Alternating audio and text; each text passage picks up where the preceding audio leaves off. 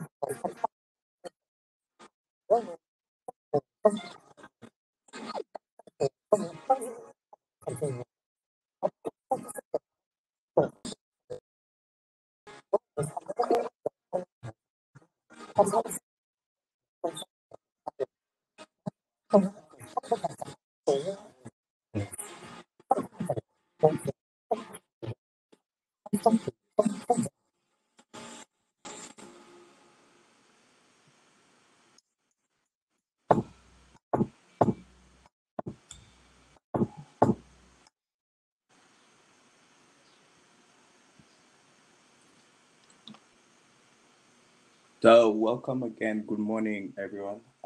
Hope you're having a beautiful Saturday. My name is Herman Sangira, together with Monde Zuma. We're the chapter director of Startup Grind Pretoria. So I'd like to welcome you to Startup Grind Pretoria chapter. Our Startup Grind is the world's largest community of startups founders, innovators, and educators. We are in over 600 countries and cities and 125 countries. Our mission is to always educate, inspire, and connect the world's entrepreneurs and support the startup ecosystem as a whole. Our local sponsors are PayFirst, as you have seen from the previous video, which is a secure online payment gateway. You have a website or not, PayFirst allows you to accept and secure instant processing payment in South Africa businesses.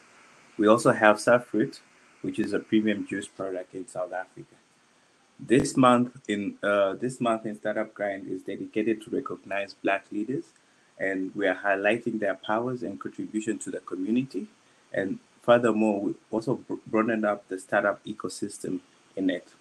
We hope you will celebrate with us by attending special events, and also we'd also like you to uplift other Black leaders across the world. At Startup Grind Pretoria, we're excited to host Maggie, the founder of Motheo Resource and its consulting urban planner, to Ranyaka. Motheo is a Gauteng-based planning and project management firm focusing on the development of rural and township economies. Maggie provides strategic solutions in achieving, provides strategic solutions which achieve holistic and integrated development in communities. She's very passionate in community-based planning, and she's passionate in local economic development as well. I hope I've done justice to your bio, Maggie. If I don't, you may add more justice towards it. Thank you for that intro, Herman. You were perfect. Welcome. Without you, I would like you to continue with your presentation, and we proceed towards you unpacking some socio-economic research and everything else. All right. I'm just going to try and figure out how to share my screen. Okay. Just a minute. All right. I don't think the share button is on yet. It's not giving me the option to share. It's on mute. Yes. It's grayed out. There we go. Are you able to share now? Let me try again, Herman. Okay.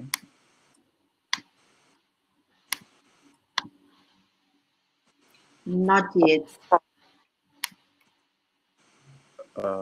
Give me a minute. I see.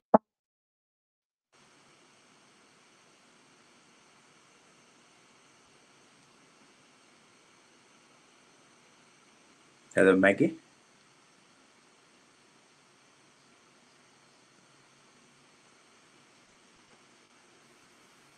Maggie, Hello? please. I'm back. Sorry about that. Are you able to see my screen? Yes, we can see Are you your able screen. to see me? Yes, we can also see you. All right. Should I keep my video on, or would you prefer for me to keep it off? Depends. If you have a good network on your side, you can keep it on. Let me just be safe and get it off.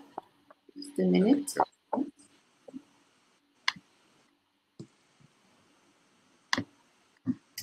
All right. Thank you so much, Herman and the team, for having me today.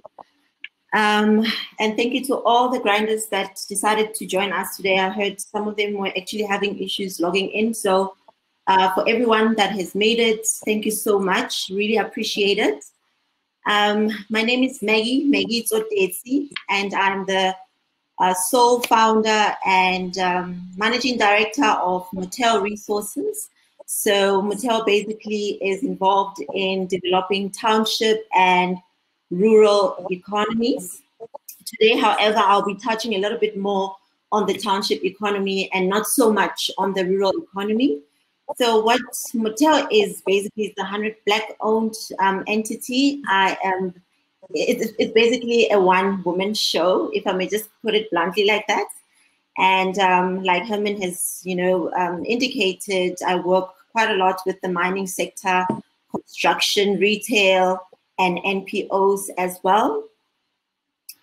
I actually established Motheo at a very difficult time in my life when I was very, very sick and decided, you know what, let me just stay at home for a couple of months and try to heal and take care of my child. However, I got quite a number of requests to assist here and there with packaging ideas, concepts, and proposals. And I just couldn't refuse to look into some of the work that I was requested to do, mainly by friends and family who knew my passion is in community development. And when I took a look at the request, I mean, it was things that I knew and I could see that they would definitely assist people's lives. And as I walked through all of that and seeing the plans coming into fruition, that on its own sort of, helped me to recover and get back on my feet again. And I could say three months down the line, I had, registered Motheo Resources, and I was running as a business, formal business from there. So I studied at the University of Pretoria. I hold a bachelor's degree in town and regional planning. And, when you study at Tux, some of you will know you are exposed to policy, to land use, to all sorts of different facets that have to do with community development and decision making in South Africa. And it is only in the fourth year that you sort of decide what you want to specialize in. And for me, it was local economic development. And I remember, you know, some of my, you know, classmates asked me, is local economic development even part of town planning? Why didn't you just go and do social work? But I knew that I wanted to work with people, and I knew that people were very, very capable of providing solutions to some of the issues that they're facing in their own neighborhoods. I'm not just working with Motheo Resources, I'm also the executive director of Ranyaka Community Transformation, which is an urban consulting nonprofit company. Yes, it is actually a company that runs with a number of experts. What we do, we go around and provide solutions to big companies that have big monies and they have no clue how to spend that, that kind of funding. We are already in 13 communities, still counting due to COVID. We are unable to go into 6 more communities this year, but we're blessed in a way that we do, we continuously get private sector coming through and saying, hey, this is, you know, the amount that we have, this is the community that we're interested in. Are you willing to go in with us and engage the community there and assist us basically to spend some of that funding? I'll share a little bit more about myself as I continue with my presentation. Let me just take you through Motheo a little bit more. The services that I provide there are more into socioeconomic profiling and socioeconomic impact and assessment studies. So what all of these entail is basically collecting all the demographic data and the economic data that is sitting all over the world and trying to make sense out of it and to plot some of the trends that are persistent in our communities, making it difficult for us to continue development and to further ourselves as humanity. So when we talk about demographics data, guys, it's just basically the number of people that live there, the ratio, you know, in gender and age, and, you know, income levels and sorts of, you know, that kind of data. So think census data, think Stats SA data if you're in South Africa. And then there's a bit of technical work that we also provide. You know, that is spatial work, land use planning, project management. And there I'll be surrounded by a number of engineers, lawyers, you know, quite technical people in the industry who would want, you know, town planning expertise. How do we perhaps, you know, increase, you know, the number of residential dwellings in this particular estate, for instance? Then I will go out there and do the applications for them to be able to expand on that particular development, or assisting them to extend a road or a sewer plant or whatever the case might be. So when I'm talking technical work, I'm referring to work like that. And then we've been getting quite a lot of requests as well to do training on community-based planning, sustainable livelihood approach, the asset-based community-driven development. All of those are actually community development approaches that any ordinary citizen is able to adopt when they are trying to do their own projects in their own space or any other space where they're sort of interested in. And what these approaches or tools rather, they empower community members to, you know, systematically or strategically, you know, and challenge themselves into becoming their own town planners, their own engineers, and not depend so much on government to come back and save them from whatever infrastructure or service delivery problem that they have. And the Pretoria chapter asked me to actually go through the town planning aspect of things, socioeconomic research and project management. I said today to Monday that this is quite a mouthful, and if I were to, you know, talk about all three at the same time, I'll need 3 days because I need a day for each.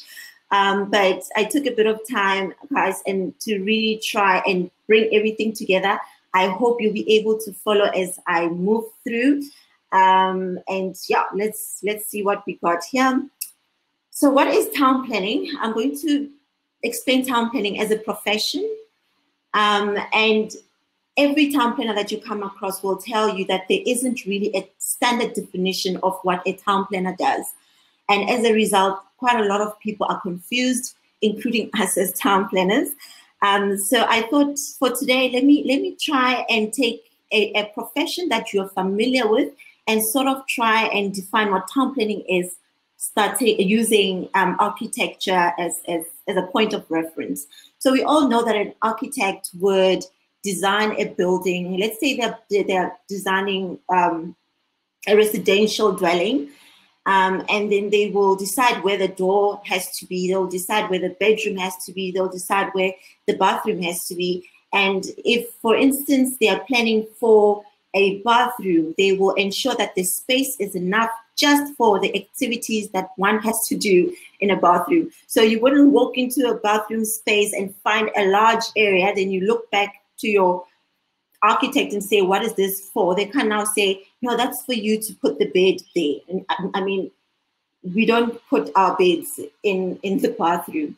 So what I'm trying to say is that as we are busy planning for our municipality, our regions, and our country as a whole, we don't only dictate or decide where the roads and the clinics should be, but we also calculate how much space is required, and based on the land use or based on the activity that will be done in that particular space, we make provision for all aspects to work together.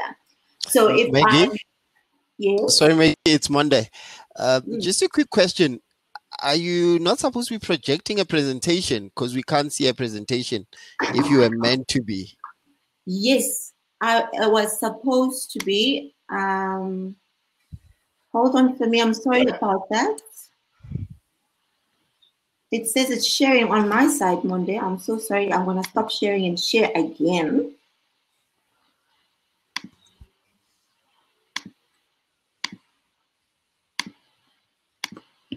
Can you see it now? Not. Yes, we can see it. Oh, thank goodness me. Okay, I am so sorry you. about that, guys. So I'm like, what, on slide number 5? So not a problem. All right, so I went through this and I went through that. And I went through our services and all the topics that I'll be covering.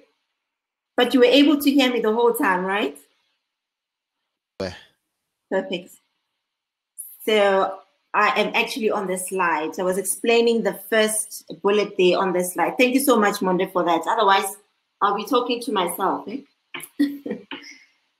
So yes, like I said, the architectural side of things, a lot of people are familiar with that. So I hope you get a sense of what we do as town planners. So if you are in Pretoria, for instance, your local municipality would be the city of Tshwane. If you are in Joburg, then your municipality will be the city of Joburg. Then we also refer to regions or province. So there are town planners that sit on a provincial level who decide what each municipality should look like, the services that they should provide, and the economic sectors that they should basically be concentrating on. We all know that on a national level, the president will come up annually to tell us, through the State of the Nation address, saying that this year we'll be concentrating on 1, 2, 3, 4 sectors and channeling funding into certain sectors as well. So all of that is actually part of the State of the National address, is influenced by what the town planners on that level are actually working on.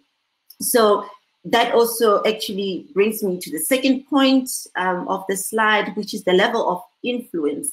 It really depends where you are. If you are in the private sector, you'll be more influential in your real estate, into your private development, into mall development and projects like that.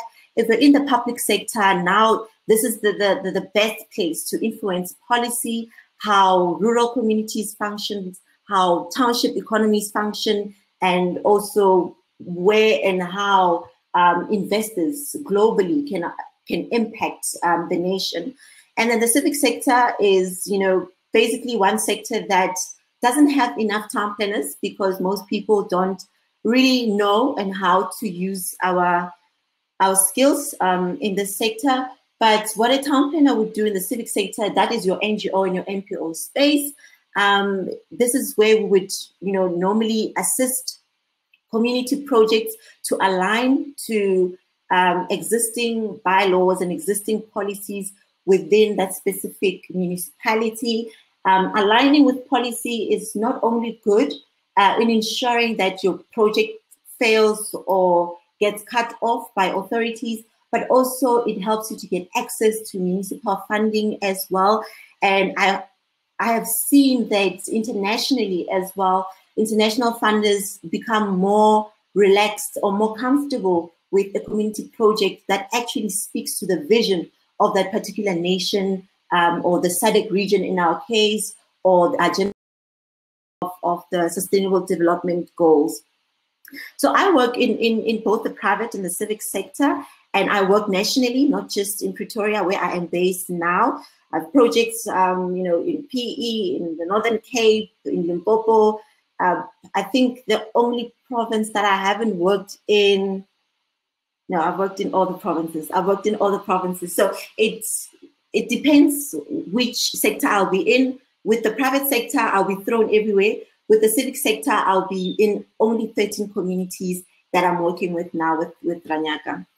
So as a town planner, I'll act as a mediator between various development experts, and that automatically puts me in a project management position, because if, for instance, a particular community needs a clinic, I would have to liaise with the Department of Education to understand if it's a health need that the community needs, what kind of health? Is it psychological health? Is it physical health? So that I ensure that I call upon architects that are able to design a building that will ensure that everyone that needs to utilize this building are able to access it. If it's for therapists, physiotherapists, for instance, I would have to make sure that the building has ramps for everyone that is using a wheelchair. I hope all of that makes sense.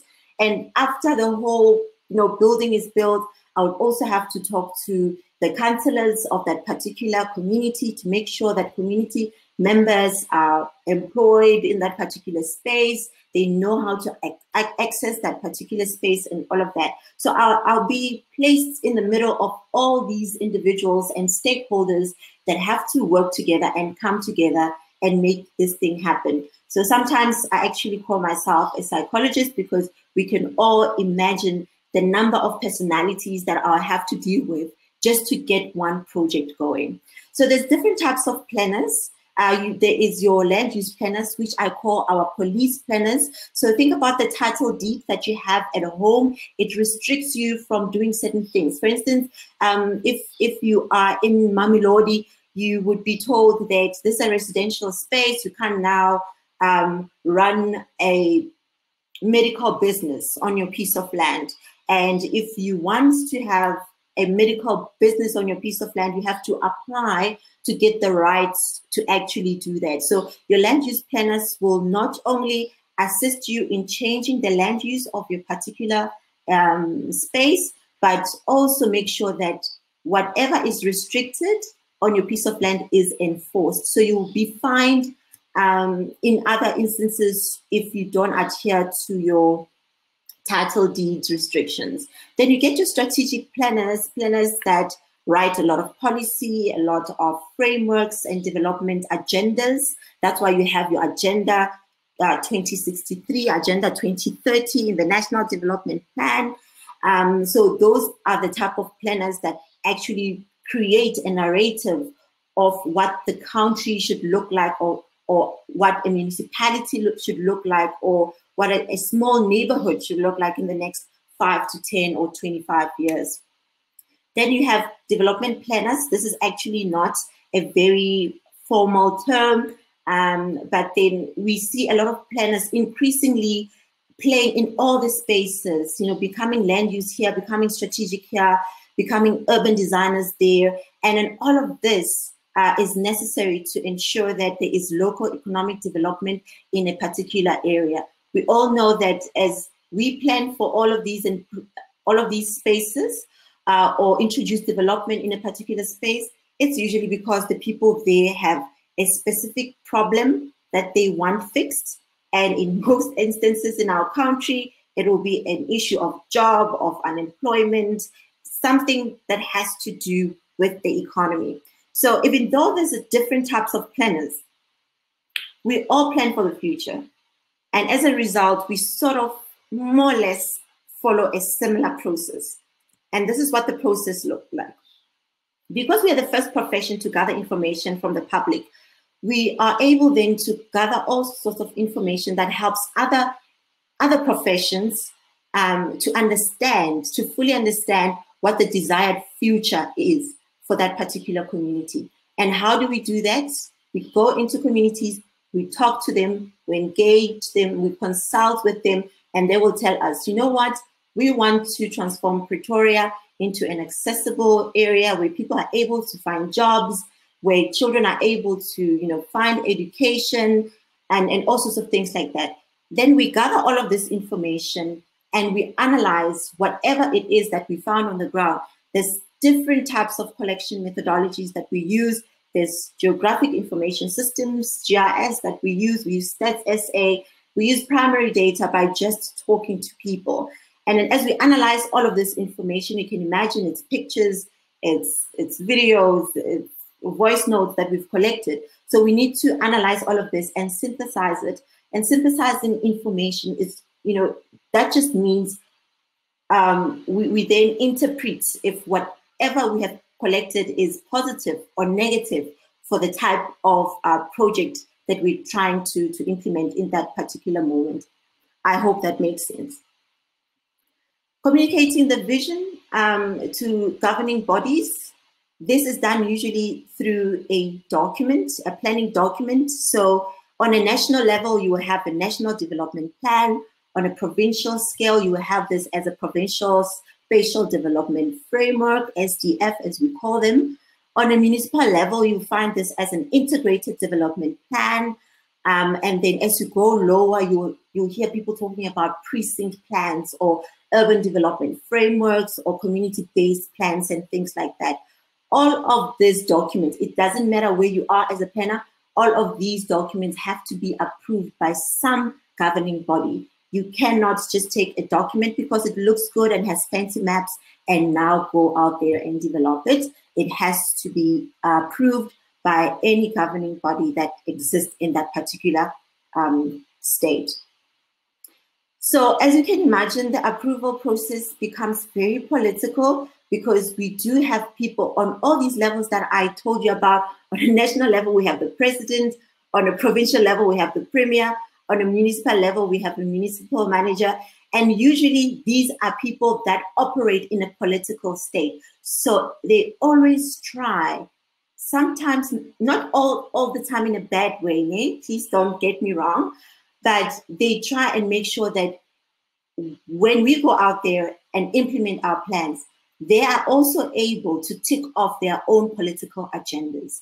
So the political agendas sometimes are not in line with what the community has defined as a desired future. So as a town planner, this is where you now have to play an advocacy role, which becomes really difficult to do because the community itself don't always understand where a town planner stands. Sometimes they perceive us as, individuals that are also trying to assist politicians to get their way around planning and around funding as well. So after approval, I will, generally call in a land use specialist or a planner to come through and ensure that there is some enforcement happening in that particular space, because I'm one planner that likes going in, planning for a particular community, implement the plans, and then exit the community. But then after I exit, then I will depend on my land use planners, my fellow land use planners, to actually ensure that everything that we've planned for is adhered to. So you will know, you've heard about what we call bylaws. For instance, if we have planned for a recreational facility and we have developed it closer to a school so that children are able to play there and have some playtime. However, after a while, then that particular space starts, getting flooded by cooler box and alcohol and adults. A bylaw specialist will come through and evict the people that are not utilizing that particular space in a manner that it was intended for. So where do I play, or where does Motheo play? So Motheo does the first part of the planning phase, which is collecting, analyzing, and synthesis. That's the second one. And then also there is some advocacy role that I play as well, along with the team. Going into the second topic that the chapter has asked me to actually discuss today is the socio-economic research. And this is the lifeblood of everything that I do. I actually cannot operate in any community if I do not do my socio-economic research. So what is socio-economic research? It's a type of a science, and it studies how the economy or economic activities affect, or they are eventually shaped by social processes. So in general, it analyzes how modern societies progress, stagnate, or regress as a result of their local, regional, or global economy. So I think, guys, from at this point, you sort of have a map, that sort of give you a good understanding that where you are right now, where you are seated right now, listening to this presentation, that is a space that you exist in. However, it is also part of a local community, which is also part of a regional and a global space as well. So no community actually work in isolation. So societies are divided into three groups, which is the social, agricultural, and economic. It also refers, socioeconomic research also refers to the way that social and economic factors influence our environment as well. So as a town planner, I am very or particularly interested in what is happening in my environment, in my space, in my neighborhood, and in my community. And Motheo is very concerned, because there is there's poor or lack of planning in our environment. And that has created such a detrimental impact on these socioeconomic factors. So careful planning can also achieve the same if the goal is to create a detrimental impact. So I'm going to repeat this again to say that if we don't plan for our environment, we'll have a detrimental impact. However, with careful planning as well, we can actually have our goal as creating a detrimental impact. So as much as town planners are out there to do good and do well, we've had town planners in our past who configured or restructured our space in such a manner that it creates a detrimental impact. And I will go in a little bit deeper regarding that in the slide here. So globally, there is what we call the evolution of planning, which means that the profession itself is changing as we as a society change, as climate changes, and as perceptions change, we also have to change as a profession. And as a result, we have sort of moved towards, creating people-centered approaches towards community development and development in general. And part of that transition is also fueled by the fact that there isn't a lot of green space or open land that gives us the luxury to plan from scratch.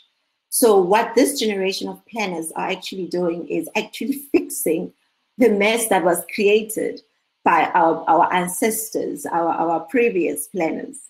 And in our South African context, we're talking about the apartheid model, which is a model that was employed by town planners to ensure that rural and township spaces actually don't have as much development. So in this instance, planning was used as a powerful tool to curb and to also restrict development.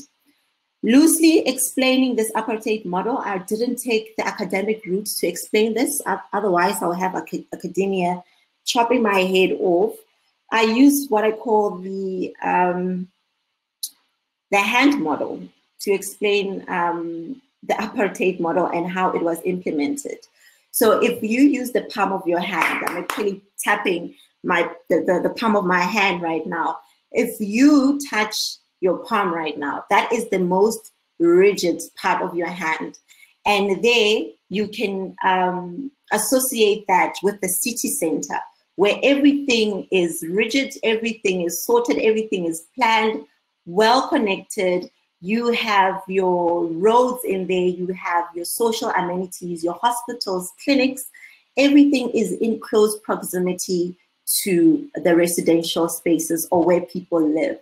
And these spaces were also planned in such a way that they provide close proximity to other parts of the... Sorry about that, guys. Something just popped on my screen. Is everybody able to see my screen still? Yes, we can still see your screen. All right. Sorry, I just got rid of it. Thanks for that, Henry. So these spaces were also created in such a manner that, they are well connected to the rest of the arm and to the rest of the body, which means that now we're talking about, city centers being connected to other economic spaces, to other parts of the nation, to other parts of the world even. And unfortunately, in the apartheid system, these were only meant to be utilized and enjoyed by the white community. So if this was the case, then where were our Black communities placed? In the further parts of your fingers there, you see where your townships are. I didn't label the index finger and the middle finger because then those two could lead anywhere, because I didn't touch on your rural spaces, your mushroom communities. So be creative there. So township number 1 could be Attridgeville if you're in Pretoria. Township 2 could be Soshanguve, and township 3 could be Mamelodi there. Mamelodi is sitting on the pinky because Mamelodi is fairly closer to the CBD here in Tshwane. And then how were these communities connected to the city centers? Remember, Black communities had to be far out of economic activities, but they also had to be close enough to make sure that, they come in to do the work during the day. If you are from Soshanguve, you'll know that the highway there is called the R80. And just to tell you a little bit about myself and how I grew up in Soshanguve, I was raised by a single mom, and there were 6 of us. So the situation in Soshanguve, we all know it's not very pleasant. I'm the first one at home to actually attend varsity and make it. And I remember in the first year, I had to wake up 3 a.m. to get to Tux, do my work and collect my assignments, and then go back home. By the time I got home, I couldn't do much. I would be very, very tired. And as a result, I almost failed my first semester at the University of Pretoria. So luckily, I was able to, speak to some of my friends who guided me and told me how I can actually access the university's accommodation system and be able to live there for free. I did my application for residence and I got approved. I was very relieved. And that was basically the only way that I was able to study and make it through varsity, because I could have never imagined having to travel from 3 a.m. in the morning and getting home at 7 p.m. at night and still make time to, do my homework. But what that did to me is that it stripped me of my family for a period of 4 years. And as a result, I lost all my high school friends. And I thought to myself, as I was busy studying, is it really fair for people to leave their homes, their friends, and everything around them just to get access to economic activities and opportunities? And that is the main reason why now I'm running Motheo Resources, because I'm hoping that through this entity, I'll be able to influence how township spaces function. Because at the end of the day, what are we trying to achieve? We want to have spaces that we can live with our families, where we can work, whether you're a town planner or architect or an engineer, you want to be able to work from home. And as a mother, I would like to attend all my son's soccer matches. And also, I would like an environment where my son is able to play safely in the streets without me having to worry about much. So going back to that slide of the planning process there, I actually repeated it here. Because I am one of the first professions to gather this information, I have realized that this is not just my desire. It is a desire that is carried by a whole lot of other people that are still living in townships today in South Africa.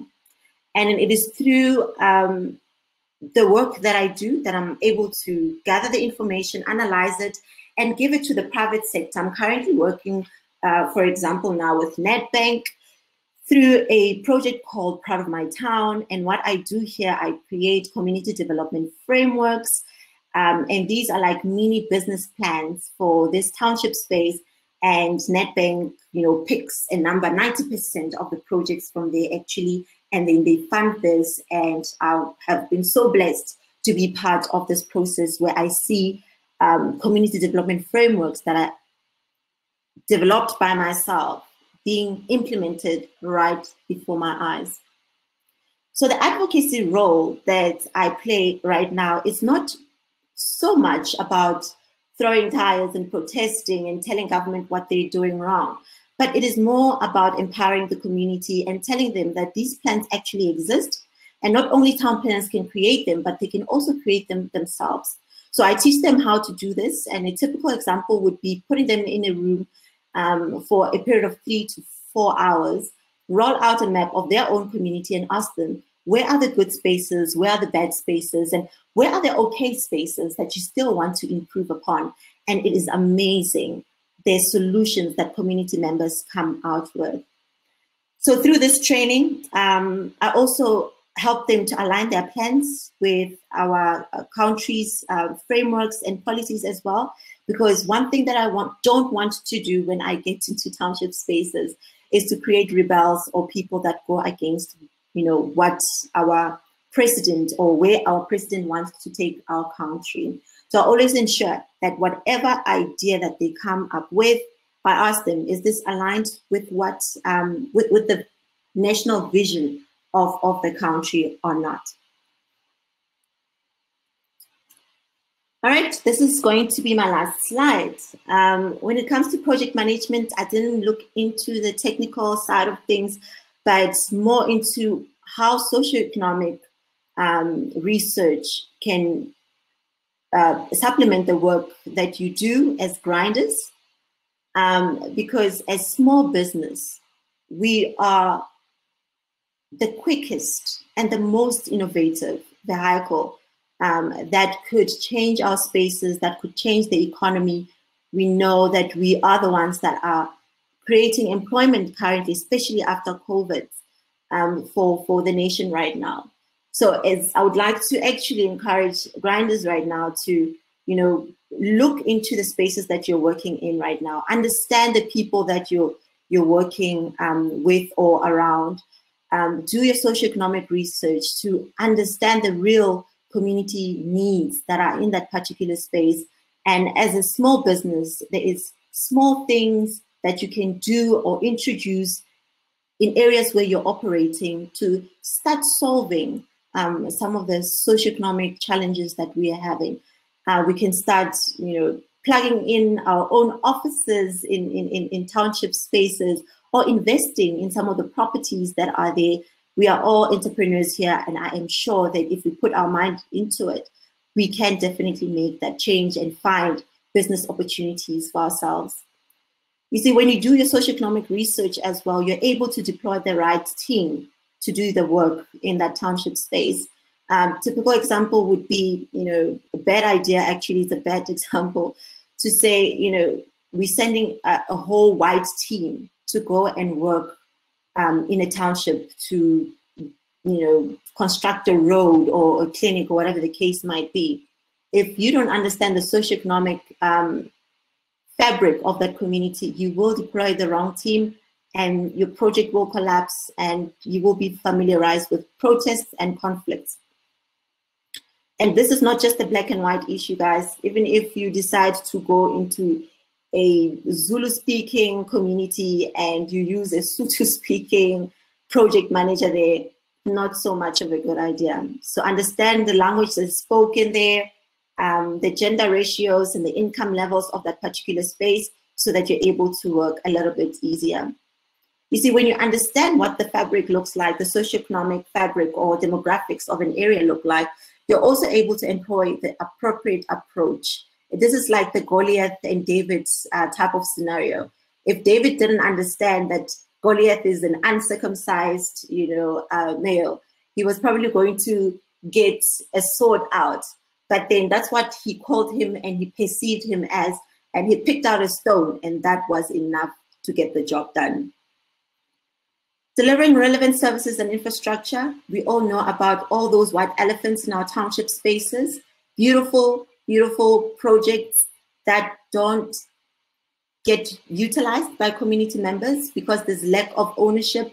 Community members generally do not accept or embrace any service or infrastructure that was put in there or imposed onto them without their involvement. So if you want to involve the community, obviously you need to understand what makes them tick.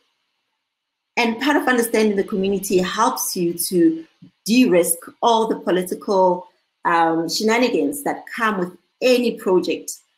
We all know that when funds are released, there's quite a lot of politicians that come through and claim this or ask you to do that or force you to do this. So if you understand who are the key role players in that particular space, you're able to either dodge them or work your way around them.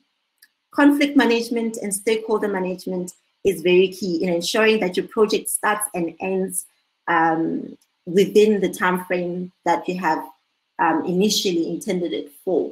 So socioeconomic research actually can assist you to make sure that you spend less time in any project that you embark on when you consider it. I think I am now open for any questions, and I'm happy to answer your questions.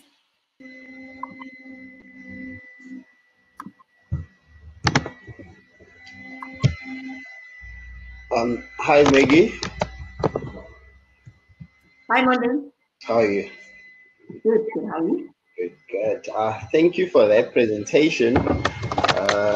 Even though I was jumping in and out, dealing with fellow attendees who could not, join in, and I want to upfront, apologize for everyone who's been kicked out of this session and those that have not been able to join. But we are recording this session and we will be sharing it with everyone. Ms. Tsotetsi, there's a question from Tebogo. You hadn't yet filled it, ne? Did you answer the question from Tebogo? So Tebogo is asking.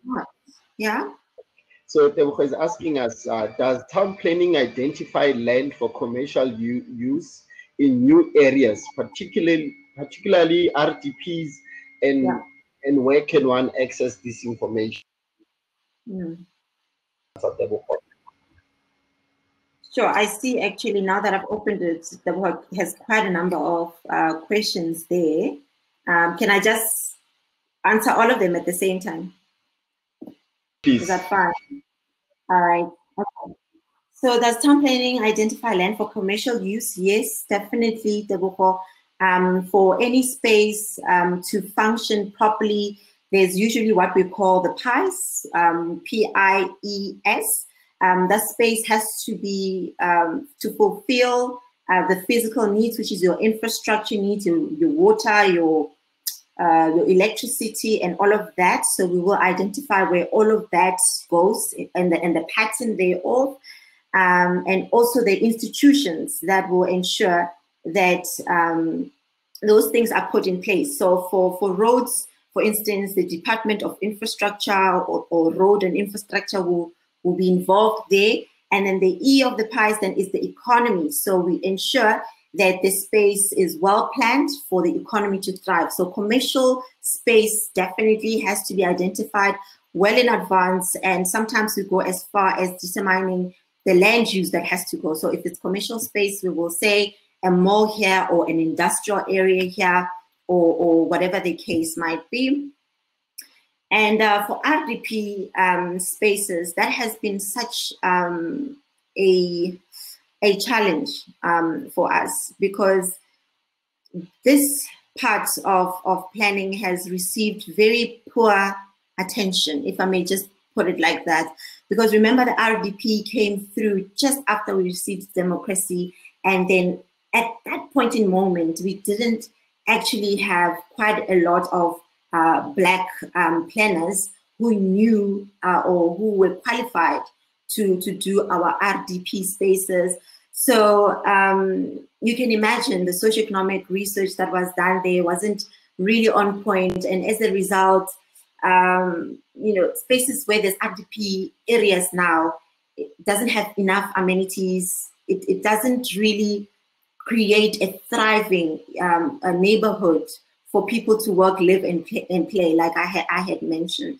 So if you want to know in your area or the RDP neighborhoods, where they are, where they're located, or when they will be built, please visit your municipality's integrated development plan or IDP, or you can just go to your councillor and then they will show you the location where the RDP house has to be built, and basically any other information related to that.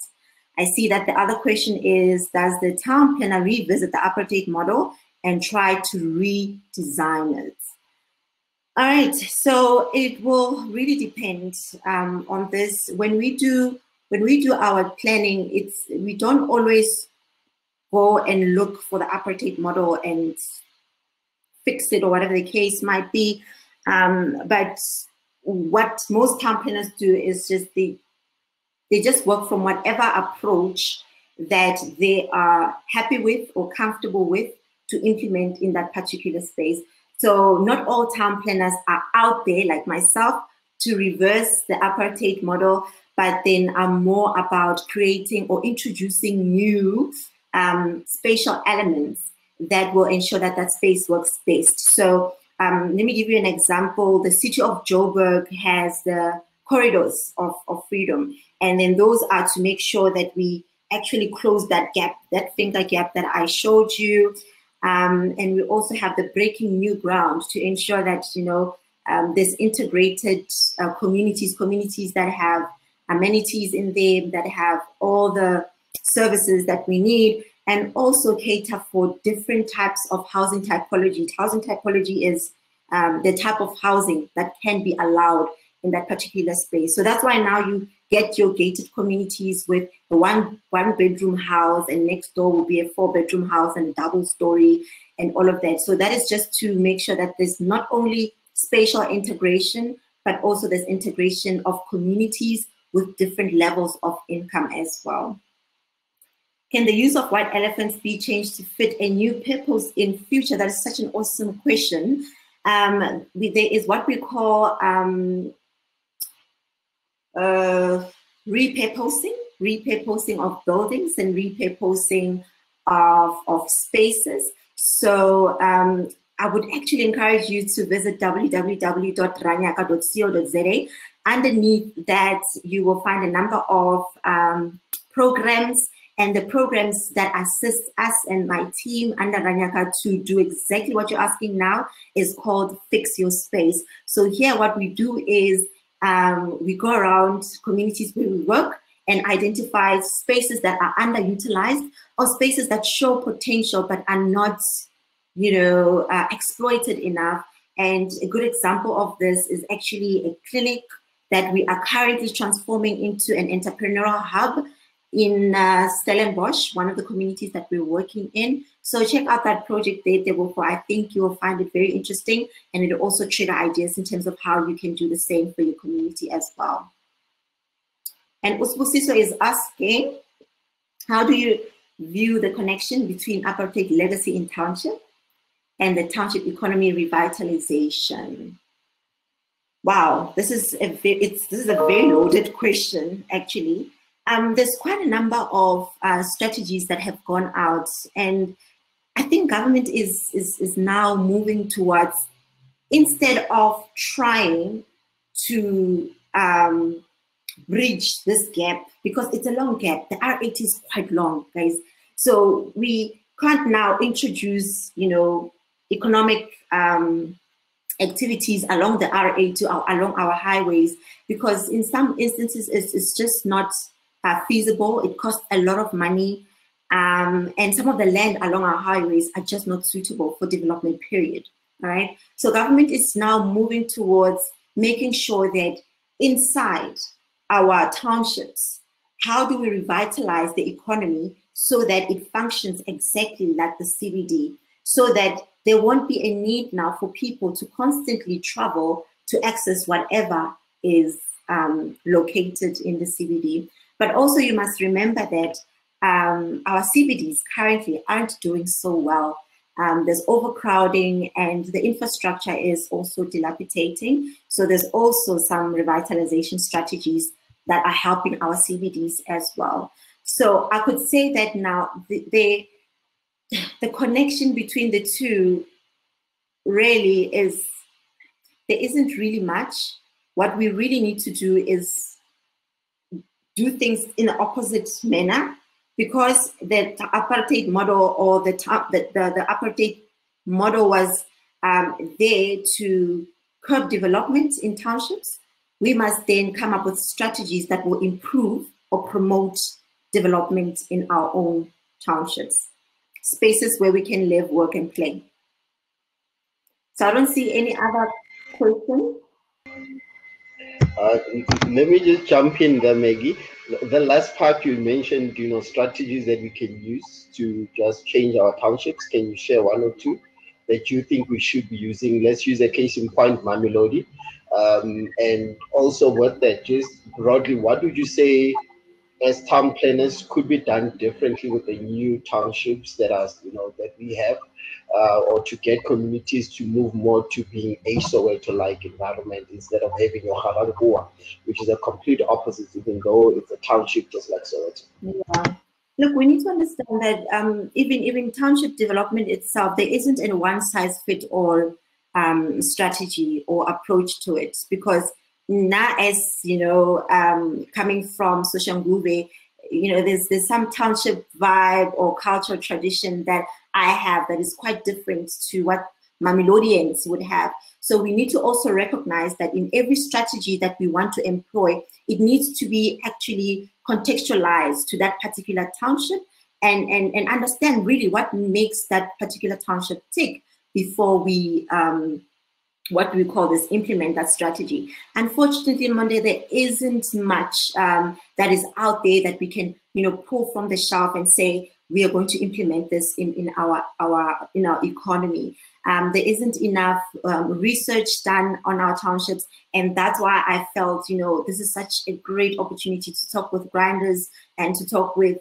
local businesses to say, look, at the moment, the change agents, the people that can actually make a difference here is you. Government is slowly moving towards, making a change and creating strategies in our communities, but just not fast enough.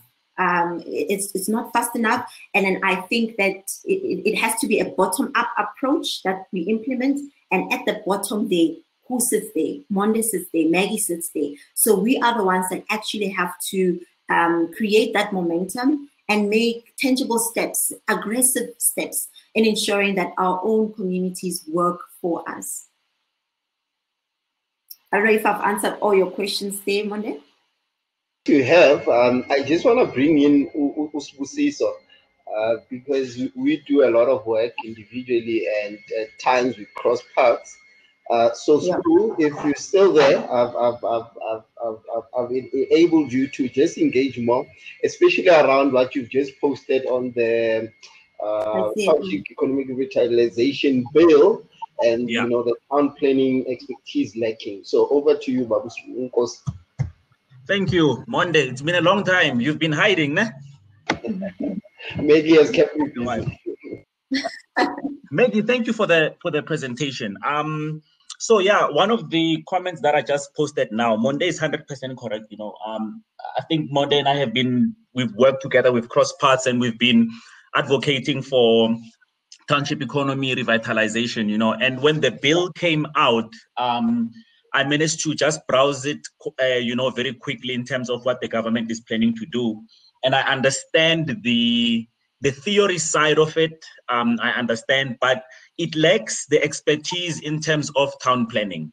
And I was just, you know, in my comment, I was just saying that it would be nice if town planners can bring their expertise to make sure that this bill is practical. Otherwise, we're going to sit with another policy, if I can put it like that, that lacks expertise and it's just full of theory. I think there's a big lack of expertise when it comes to the bill. And yeah, like you said, you know, as a person who's thinking about who's deliberately thinking about the apartheid legacy, I think you would be one of those town planners if you know find a way somehow to get involved with this bill. I think it would make a big difference. And Monde and I, we're both from Mamelodi, and we already know about the Reiteretse Center that was opened up in Mamelodi that was supposed to be a Chisanyama/laundry/something. And now the building is dilapidated. There's nothing going on there. It's been stripped. You know, and then it shows you that when it comes to that side of life, the expertise is just not there. The theory is there because the intention is clear. We're trying to create it there. Get Mamelodi to become an economy, you know, but also at the other hand, we are trying to boost entrepreneurship and stuff like that. That is theory. We know it. It exists. It's in the Global Entrepreneurship Monitor. But there's practical steps that we're missing, and I feel like you would be a good addition to those conversations. I'm not sure where the conversations are so far. Last time I checked, the bill was open for comment, and I haven't checked who the contact people would be. But I'm happy to do that research and maybe connect with you through Monde as well. And I don't know, I think you just need to be, if there's a committee, you need to be part of that committee to bring in that practical expertise. Yeah. Look, as I've been invited to sit in Parliament as one of the youth representatives there. There's quite a number of, I've been part of the youth charter, you know, for the African continent, and I've seen how much it drains me to have those strategic conversations, because at the end of the day, after having that conversation, you still have to come back home and get the job done. The conversations that go on a national level, if you're talking about a bill, this is now a national policy. It has to trickle down to a provincial level, be interpreted down to a municipal level, be interpreted, and then it's just going to go all sorts of stages. By the time that it hits the ground, it will be 10, 15 years down the line, 15 years worth of workshops, 15 years worth of dialogues and symposium. And like I said, I'm a doer. I want to go out there and get on the ground and do less talk, you know. So that's why at the moment when Umonde was asking what can we pull from the shelf and implement in our townships, I said none.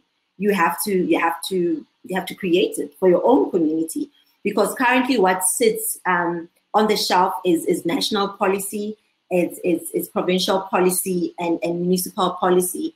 And anything below that, it's just not there. And you will be told, well, if it's not in the document, it cannot be budgeted for. If it's not budgeted for, therefore we can't do it, because that's how our departments work in our country. So how do we then make sure that we bridge that gap to say we are here in Mamelodi, and then how do we make sure that whatever we plan here is featured in the City of Tshwane's integrated development plan? So I think here the conversations that we should be having so would be the conversations around what planning strategies do we have in the IDP, in our local municipalities documents that speak about not township, but about Atteridgeville, about Mamelodi, about Soshanguve, and all these other townships. Because you will also be told that, yeah, there is something about, about townships in that document, but location is not mentioned. Let me tell you something. If location is not clear in any strategic document, forget. That's where you get the hawks coming in, because there isn't a location that helps you now to trace where the money went and where it ended, so that you can drive there and say, yeah, ngempela, this was done. So a bottom-up approach, I would suggest, I would highly recommend. And if there isn't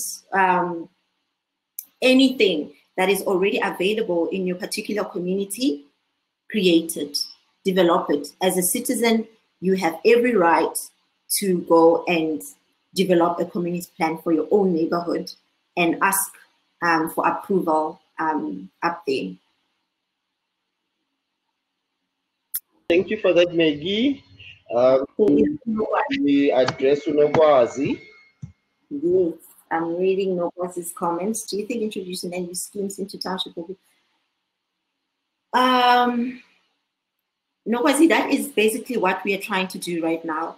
Our land use scheme, what a land use scheme is, guys, is a document that enforces, firstly, it dictates what land uses or activities should happen in a particular space.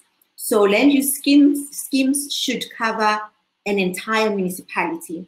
But then when you zoom into a land use scheme, into a township, it starts getting a little bit blurry, and you just don't understand what is going on. And some of the schemes were developed a long time ago. And when you check, the town planner that actually did that died like in 2005. So that tells you that the whole plan was done, before pre-apartheid, which is a big problem. We're still sitting with that problem in our country. So what should actually happen in Nokwazi is that all these land use schemes should be revisited, ensuring that townships work better, and that the land use activities that are introduced in our townships are compatible enough. When we talk about compatibility, we're talking about a land use scheme that will ensure that a school is not close to a tavern, for instance.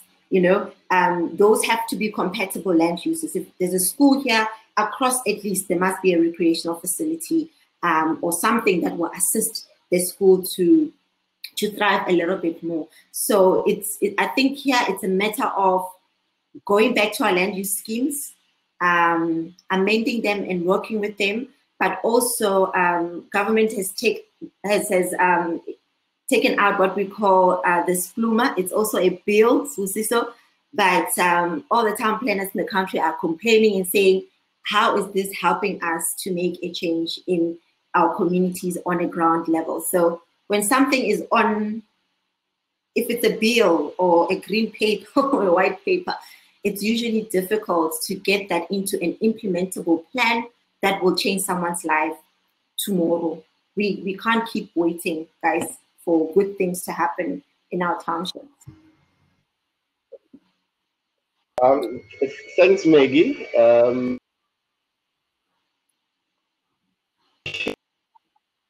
Through an email of one of my colleagues who could not join.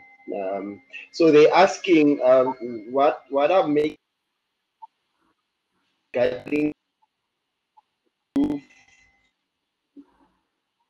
development. Are you familiar with what's happening there with the Motheo mega city? Yeah, I've been watching what Bowen is doing, and I am for Bowen, and I am very happy with the work that they're doing. I'm very interested to see what Motheo will look like in the next 5 to 10 years, because we've had some great developments implemented in the country, and Cosmo City being one of them. I don't know if this is a good comparison to Motheo, but this is a mixed-use development. This is a development that is, like I said, it's just not bringing infrastructure, like top-notch infrastructure to people who would have not had access if government and private sector didn't come together and create something, together. So I love the whole concept of mixed use because it brings development to the people, and it also, creates what we call social cohesion. So different people of different color, different age, different income levels, can enjoy a space together. That for me, that's the South Africa that I would really like to see. So it's only time that will tell how things will progress in the future. But then this is one development that I'm looking at closely and saying, Lord, I just pray that the private sector comes in very strongly and takes charge and takes control. And for once, government enables private sector to do what they do best by ensuring that there's policies that enables more of this, and that more funds are actually directed to ensuring that more of our people are getting access to good housing and facilities as well. So yeah, that's basically my thoughts. It's a positive feeling and a positive vibe that I have towards this development here. Okay, I'm happy you have a good feeling around it, but the second part to that was, what do you think about the voices, the distant voices around Black involvement or a partner in that regard? But I want us to look at it to say the various developments that are happening, the role of Black town planners, including other professions in the construction sector. Do you think you guys have a voice, and how do you foresee the future in terms of your involvement as a Black town planner in such a development of what, 84 billion? Can we hear your thoughts on the involvement of Black professionals? Look, I'm going to talk about small businesses first, because I believe that as a Black town planner, there's enough opportunity for me to engage in such projects. I believe that if I wanted to be part of such a project, I stand equal chance because I've got the expertise, the knowledge of how to go about getting involved in that particular project. And I believe that I'll be able to deliver. However, as a small company, it's difficult to get in because of all the compliance issues that are required for one to be part of such a huge development. So there is some degree of exclusion, but then I wouldn't associate it with the fact that I'm Black or female or anything like that, but the fact that my company is small and just can't reach some of the minimum requirements that the whole construction sector has for us to participate effectively there. Okay. Before I have a follow up,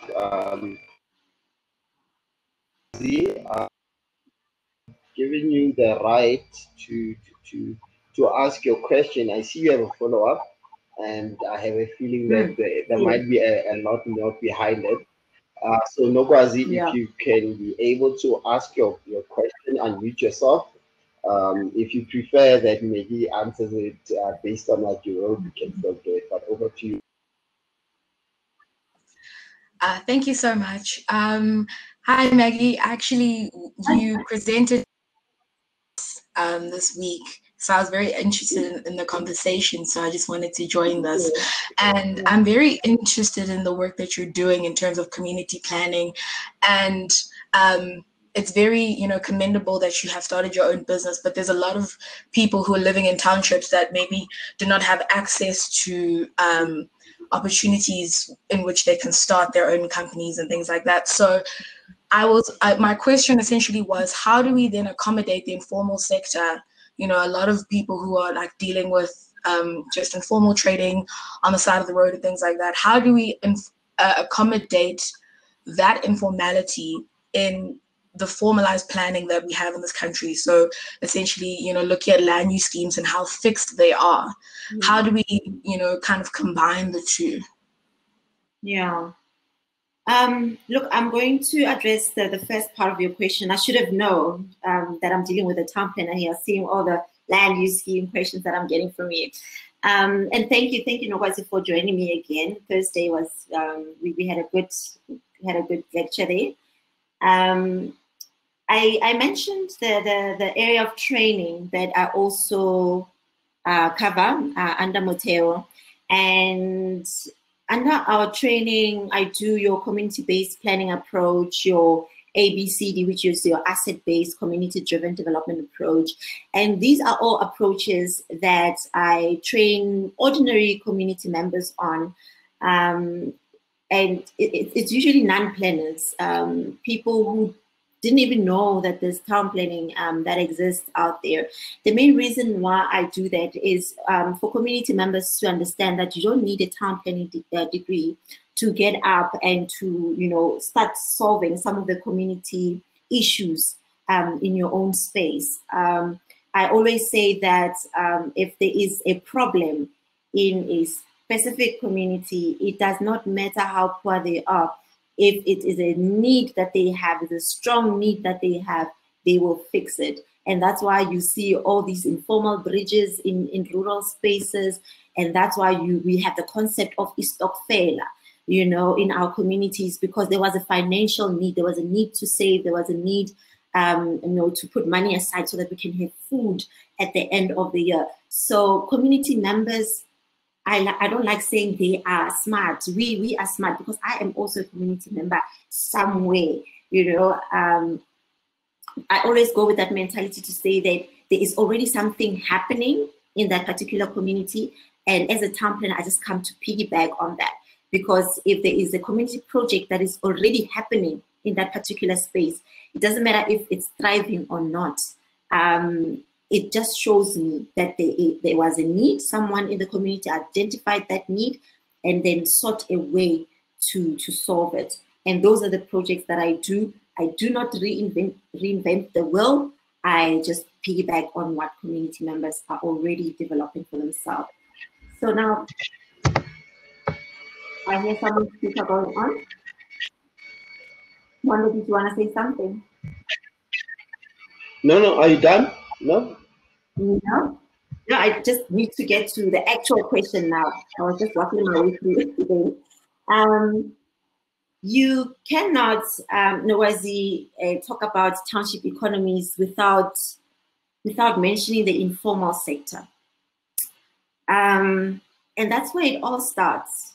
I mean, like I said now, if you want a community project to thrive, you need to check what it is that they have already established. Because if they have established that means there's already a need that they have identified and they are moving towards resolving it.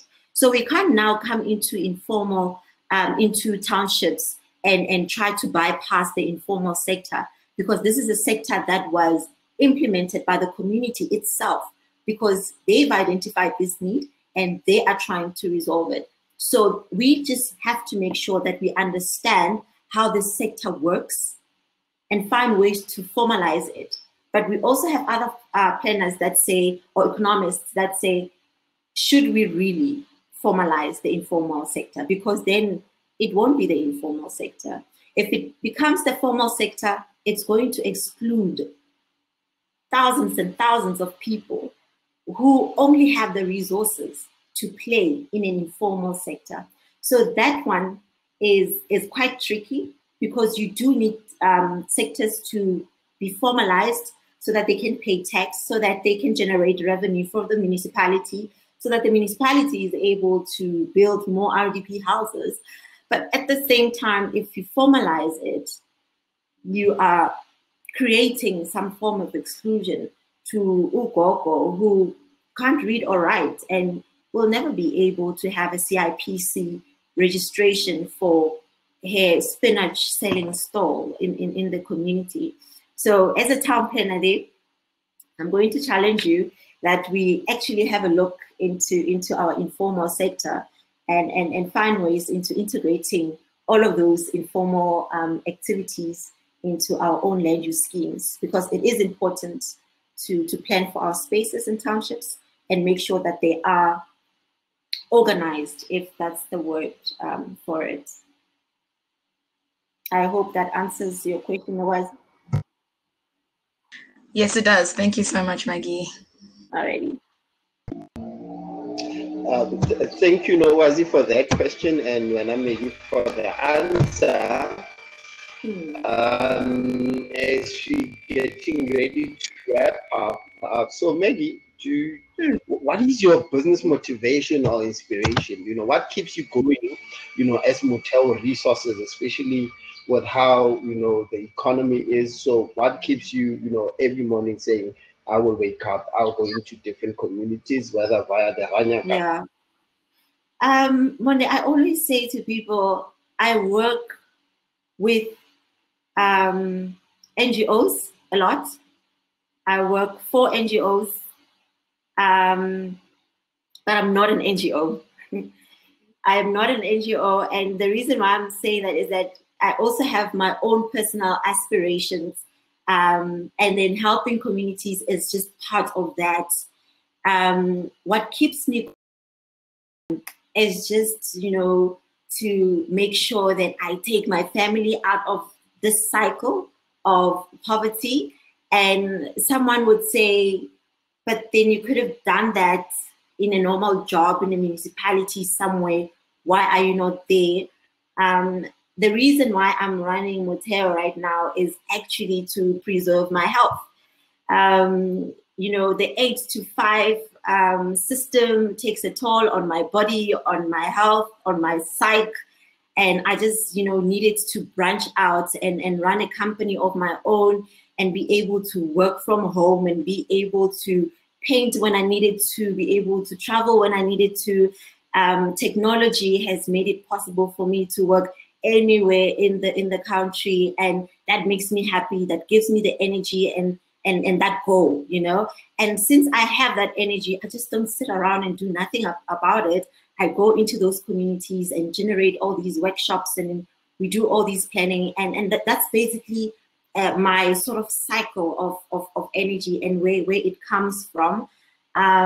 When I found out that I owned a company, because I didn't register Motheo, a friend of mine actually registered registered Motheo on my behalf, because I was still very ill at the time. And I said to her, please don't register me while I'm still not okay. And she said to me, you've been telling me that you're going to register a company for the past 3 years now. I'm going to do it for you. So I was sitting in bed and I got all sorts of SMSs, because I had already given her my details to say, when I'm ready, carry on and help me register here. So I'm very grateful that there is a vehicle or an entity that I'm doing this work through, but this is really just my life. This is my day-to-day routine. I just go out there, look for problems that I can solve, and learn from solutions that I get on the ground and implement them on the other side of the country as well. Okay, thank you for that, Maggie. A question from, from my niece.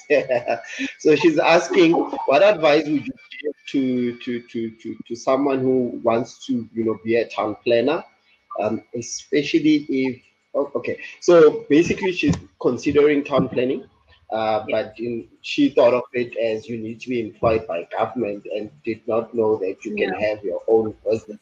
So advice on anyone who wants to venture into that space, what should they be studying towards or building themselves towards, and for them to get to a point where they own their own business. And bringing in earlier, you mentioned that for small town planners, it's very difficult to get these mega projects because of compliance. So starting at tertiary level, what advice would you give, and to someone to be better positioned as a small business to get those mega projects? Your advice, please. Look, I'm not sure how old your niece nephew is, but I'll start it off from high school, look, I enjoyed geography at school, and I think that helped me a lot because I, thought about space a lot. I thought about, transportation, infrastructure, and things like that. And those are the things that used to bother me because being in a township, obviously, you go with lack of them. But when you get to varsity, I know the requirements to be a town planning student are not really that high, as long as you got good marks, in maths and science. You actually don't have to do scientific modules to enter town planning, but please just double check. I did my degree like many months ago. And I spoke to a honors class at the University of Pretoria. Nokwazi is actually one of the honors students there. And they were asking the same questions. How do you then start your own company as a town planner? Look, it really depends the type of person that you are. You need to look at your personality first. I knew that I needed to work with people. So I knew that I couldn't be a town planner that sits in an office with 3 screens and fancy softwares and doing maps and things like that. And I love my town planners, my fellow town planners that actually do that type of work. It's very necessary. But it's just not for me. I wouldn't be able to sit in the office and just do maps, and I wouldn't also be able to sit and just do policies because I'm just not that person. So if you're more of an activist and a revolutionarist and that type of person, then perhaps being a policy analyst and a policy maker in the town planning space is for you. And if you love development and big buildings and your moit-roof type of buildings, perhaps then you can go more into a land use type of a planner.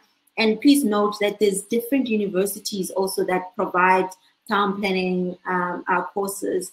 And in the University of Pretoria, it's more of your strategic planner, people that write a lot.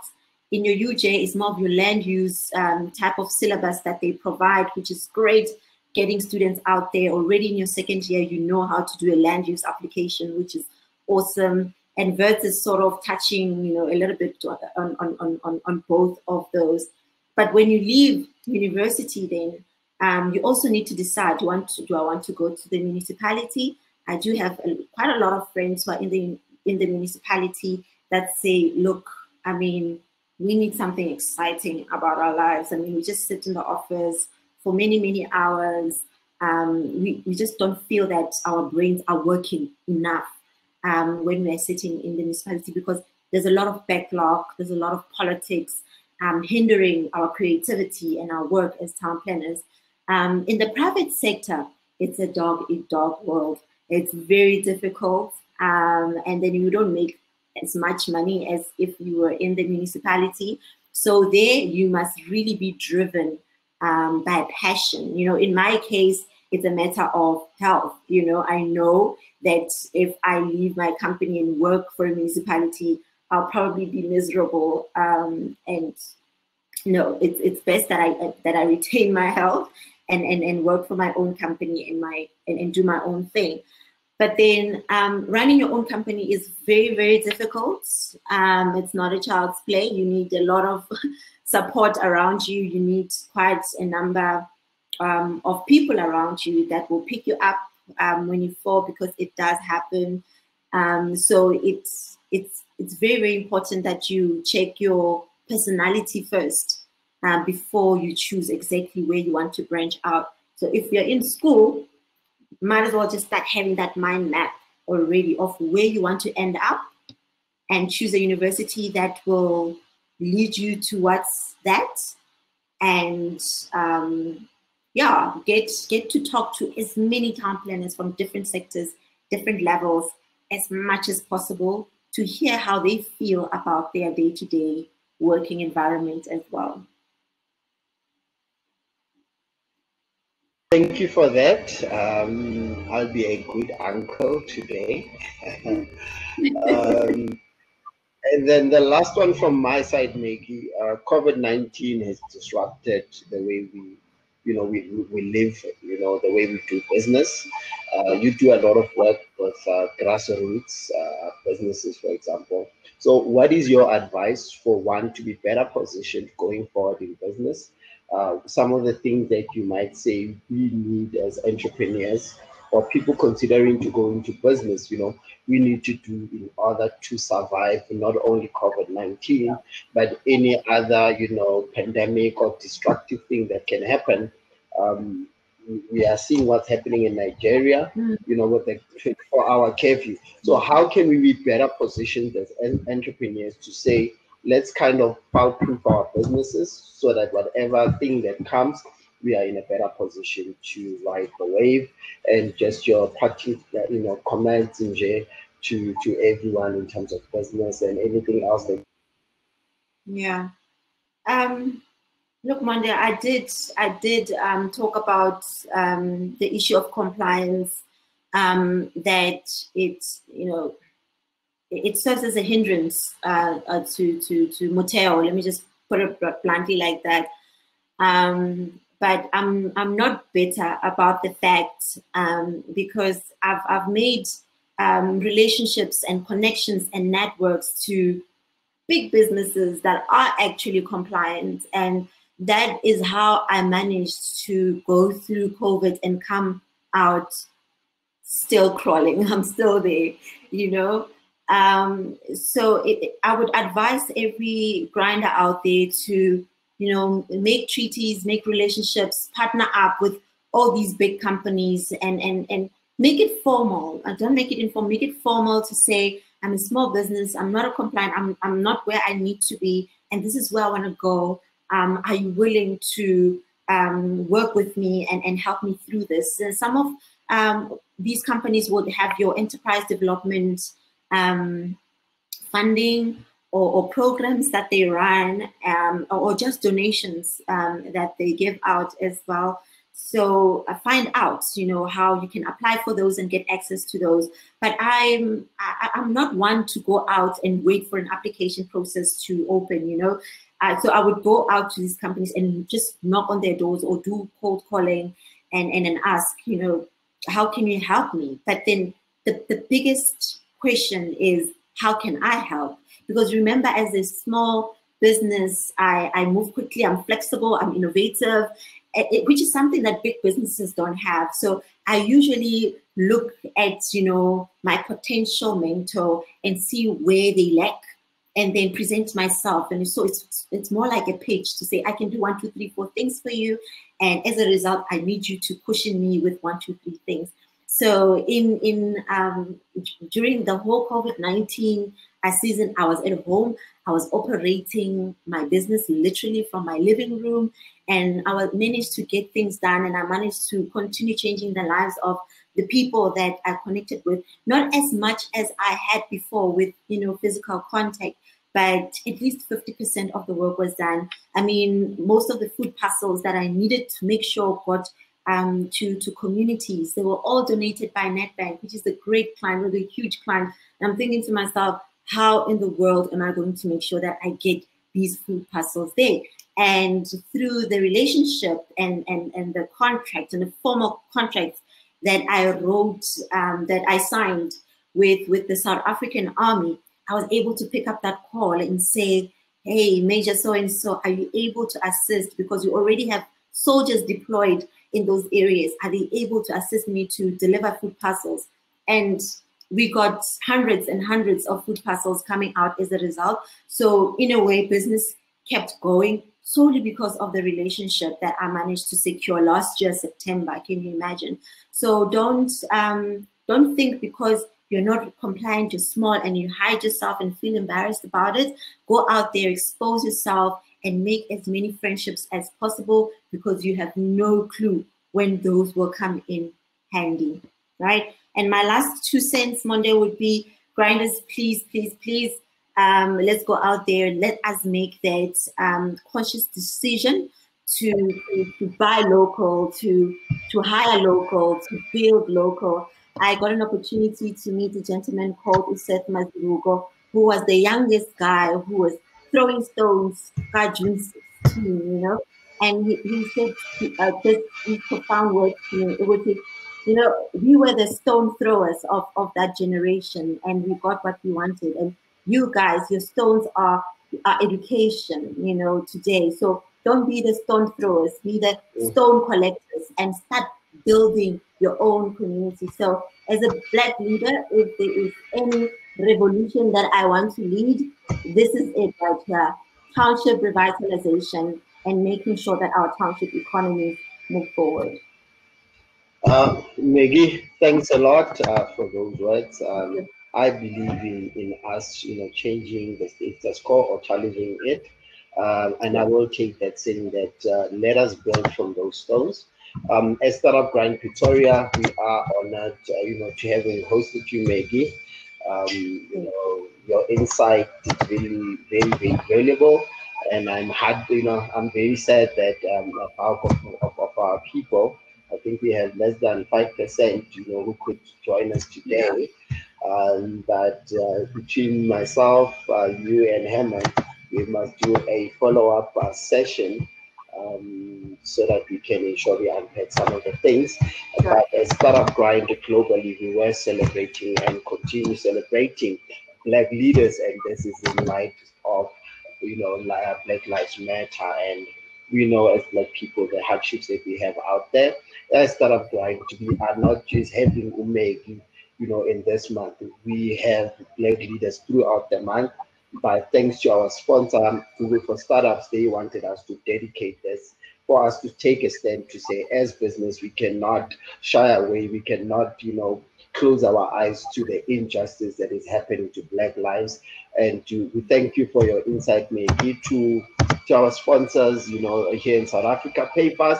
We thank them, you know, for having been with us and continue being with us. To all our partners, Vibe Scout, Venture Brand, Mamelodi Fairs, Kasi Hosting, Seafood, the premium brand, you know, we thank them, you know, for ensuring that, you know, we stick to the three things that we want people to walk out of any session that we have to say, has someone been educated, you know, in one area of business or whatever topic? Has someone been inspired to continue in their journey? And thirdly, how do we ensure that we keep entrepreneurs connected? We know our network is our network, and as Startup Grind, we will continue to ensure that we connect as entrepreneurs. And Maggie Tsotetsi, thanks a lot, and to you and the Motheo Resources team. Keep up the good work with, you know, with the Ranyaka vehicle. Please do continue going into those remote areas. We need people to get, you know, such programs that you are rolling out that can help them. I know we met through such a program, but I appreciate your work. And from me, Mondo Zuma, the Startup Grind Chapter Director, have yourself a blessed weekend. Be safe, guys. COVID-19 is real. We know there's talk of, you know, a second wave. So let's ensure that we take care of ourselves, our employees, our families, and we ready our business for the new normal. So Hemen Singh, you are over to you. Maggie Kaleboa. To all the participants, I thank you, and God bless all of us. The parting shot from you, Hemen, but I'm done. Thank you, everyone. Thank you. Yeah, thanks everyone for coming through, and I also like to thank our presenter today, Maggie. Today's session was quite insightful. Basically, personally for me, being a person coming from a different sector, I felt like this was something that's very insightful and made me think in a different perspective about everything. And for all the attendees who came through, we'd like to take the time out and appreciate the time that you took to come through. And we do apologize if some of you kept on getting disconnected. This is a new platform we're having, and we're doing a bit of new testing and developing it through as it goes through. So we do apologize, but definitely we'll do better the next time. And a word from our sponsors as well. We'd like to appreciate everyone. And I would also like to play a video from our sponsor and wish you all a very good weekend. And thank you very much for participating.